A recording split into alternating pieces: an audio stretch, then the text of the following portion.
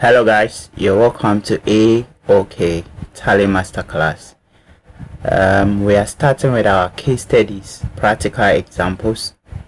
We are going to learn how to record transactions in Tally. So with case study number 1, we will start with how to create ledgers. So first of all, in our previous video, we discussed how to create a company. So we've already created this company, Sky Emoja Limited. What we need to do is to create the ledgers. So before we do, we can go back and check the question and see the information that is required of us. Then we'll come back to Tally and create the ledgers. Okay. After creating the ledgers, we will move on to posting the transactions into the system. Alright, so let's go back to the question, and this was the question. So if you recall, in our previous video we did the first aspect by creating this very company. So in this session our focus is on how to create these ledgers. Okay, so let's see how we're going to create these ledgers. Ledgers are basically account head for which a transaction can be traced to. Okay, so as per this question, we need to create these ledgers so that we'll be able to post these transactions down here. So the first session of this video is going to talk about the ledger creation. So if you can see, we have capital, which is going to be created under a group called Capital. Unibank will also be created under Unibank, and then Unibank will be created under bank account. ADB will be created under bank account as well. Furniture is a fixed asset. Sandra is a sundry debtor. Discount allow, discount receive. David Venture, wages, purchases, sales, stationery, miscellaneous, Susie, drawings, depreciation, machine, bad debts, trade expense, and Gideon. All these ledgers have to be created into our system before we can post our transactions. Okay, so let's go to Tally and see how to handle this. So when you come to Tally, to create our ledgers, we go under Masters, we go to Account Info, and you can see we have ledgers right here. So we click on the hotkey for the keyboard is L, because L is red. You can just click on our keyboard, and then we have the option to create from either a single screen or a multiple screen. Now, what's the difference between the two?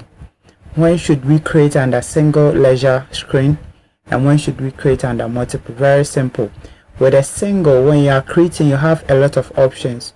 You'll be able to give a shortcut to the ledger you are creating, and then as soon as you create or you type, it goes directly into the system. It is saved directly into the system.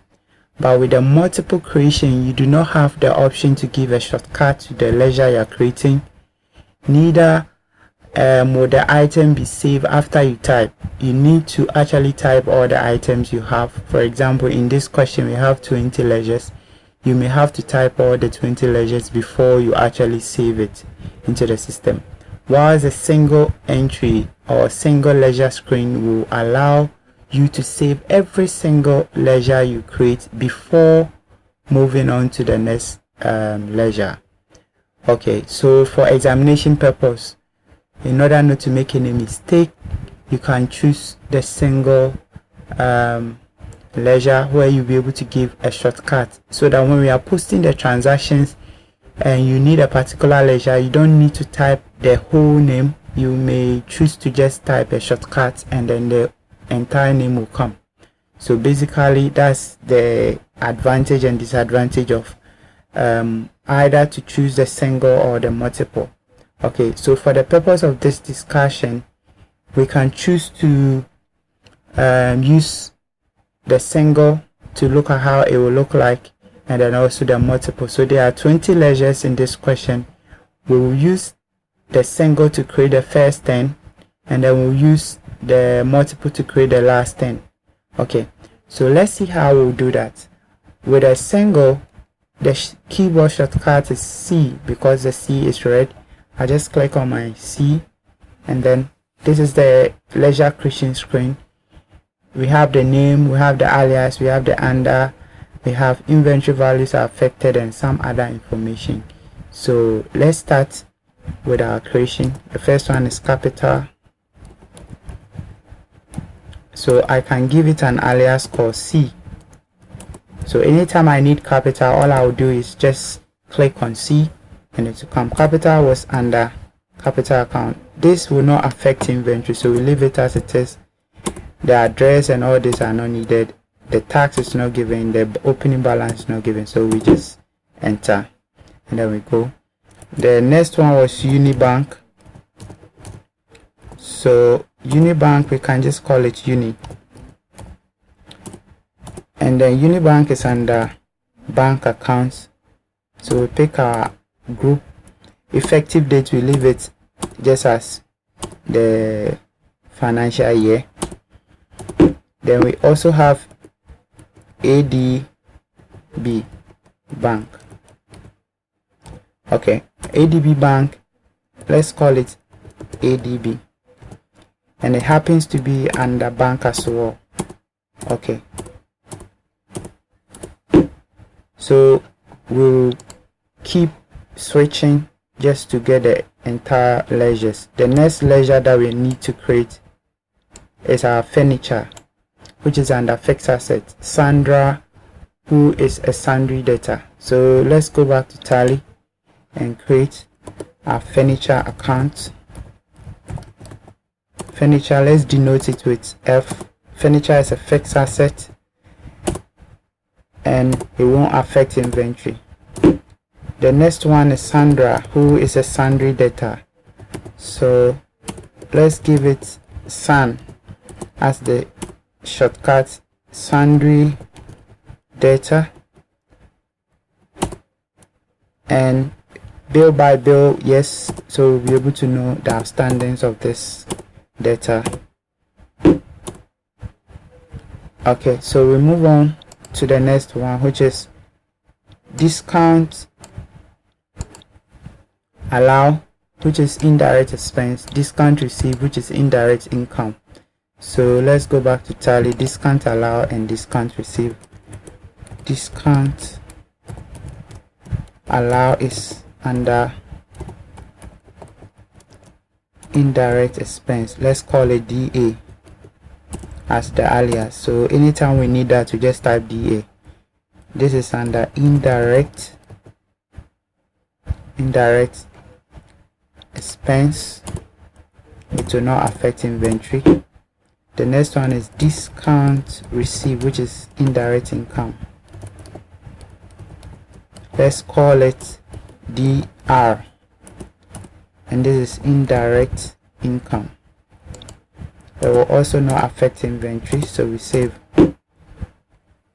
Okay, let's check the next set of ledgers. We have David Ventures, and then we have wages. Now wages is direct expense. David Venture is a sundry creditor, and then we have purchases, which is under purchases. So we have David, wages, and then purchases. Let's go back to Tally and create these items. We have David Ventures, and David Ventures SDV is a sundry creditor.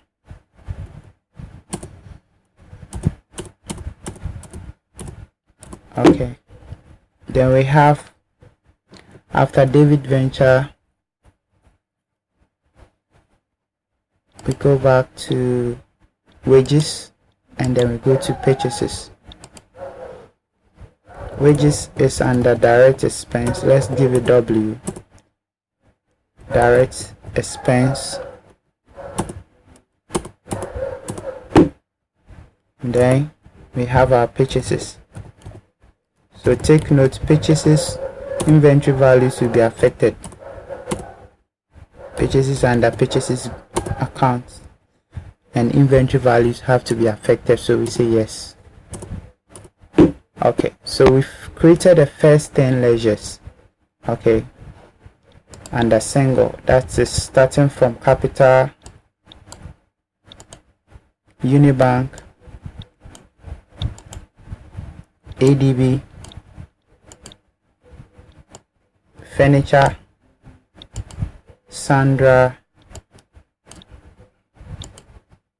Discount Allow, Discount Receive, David Venture, Wages, and then Purchases.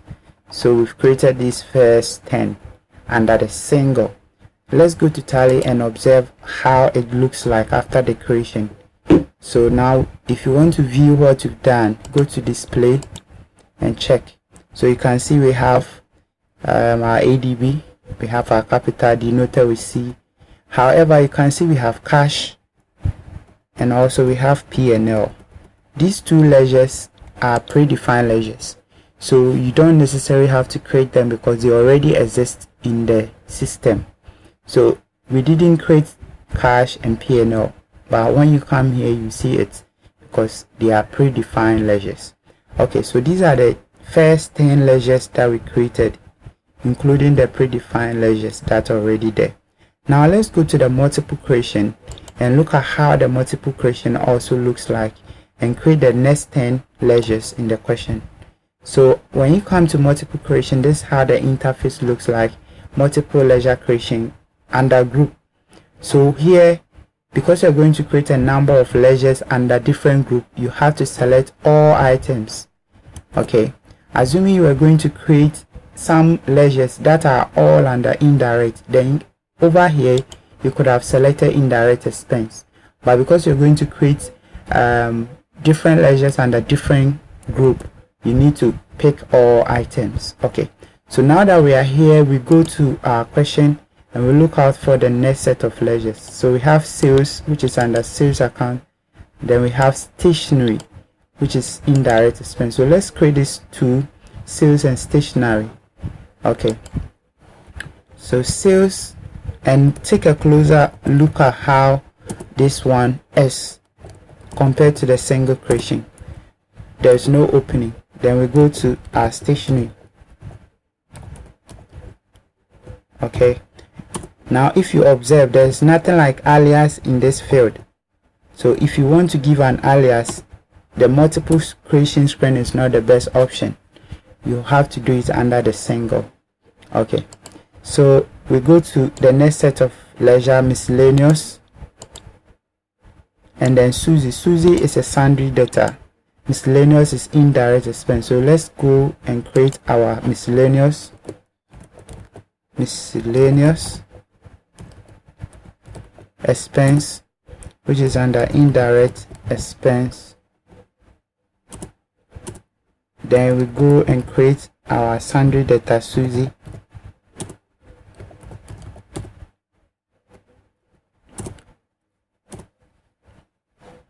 Now you realize that all what we've typed have not been saved. Until we save, you have only typed it, and if your machine goes off or anything happens, all these ledgers that we've typed will not be saved on the multiple creation. Okay, so we are creating the next two set of ledgers, drawings and depreciation. Okay, so let's go back to Tally. Drawings is under capital account. Depreciation is indirect. Depreciation is under indirect expense. Okay. Okay, they want us to specify. Okay, so indirect expense. Alright, let's move on to the next set of ledger. We have machine is an asset, fixed asset. Bad debt is indirect expense. So we move on to Tally. Machine is a fixed asset. Bad debt is an indirect expense as per the question. Then we move on to the last two, ledgers. We have trade expense, which is indirect expense. Then we have Gideon, who is a sundry creditor. Trade expense and Gideon. Let's go back to Tally. Trade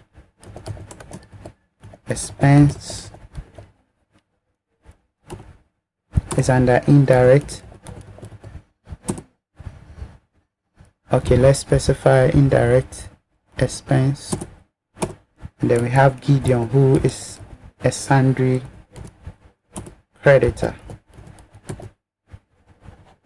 Okay, so now with a multiple, we've typed about 10 ledgers until we save, either using Ctrl+A, or we enter like this.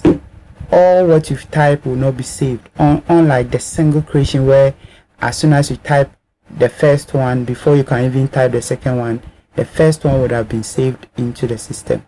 So this is the difference between the single and the multiple. So now everything is okay, so I'll just enter and then it goes into the system. Now, even though we display or we created under multiple creation, if I want to display or view, I'll still come to single and then come and display. So let's go to display, and you realize that the items or ledgers we created under multiple are also here. We created Gideon under multiple, machine, miscellaneous, sales. All these were created under the multiple, but the only issue is that those created under multiple do not have alias. So assume you want to give it an alias. After you create them under multiple, you still have to alter them under the single. Alteration is for making corrections. So when you want to make correction, just come to alter and then you select whichever ledger that you want to make corrections on. Okay, so for example, we created miscellaneous under multiple. So let's select that. You can see that there was no alias because under multiple you don't have the option for alias. So now we can give it an alias called M and then we save. Okay, but for the purpose of exams or whatever you may be doing with Tally, you cannot create everything under multiple and then come back to the single to alter. So if you want to give an alias, the best place to create is the single ledger to save you time. And as we go to the voucher creation, you will notice that if you give an alias to each of them, it will be very easy because all you will need is to type that shortcut and then the item will come. So guys, this is how to create ledgers and how to do corrections or change or even delete. Assuming you want to delete a particular ledger, when you go to alter, you select the ledger that you want to make changes or delete. You press Alt D, it will give you the option to delete. So assuming you made a mistake in creating a certain ledger that you don't need, go to alter, select that ledger and go to Alt+D. If you really want to delete, you click on yes to delete and it will be removed completely from your list. But we don't want to delete, so we go back. So this is how to create ledgers. Okay, so watch out for the next session where we'll look at how to record the transactions in the question. Okay, so in our next session we're going to look at how to record these transactions in Tally. How to record these transactions in Tally. And so in the next session we'll talk about accounting vouchers and we'll look at how to record these transactions. All right, thank you guys. Subscribe to our channel and get more insight in how to use Tally. Thank you.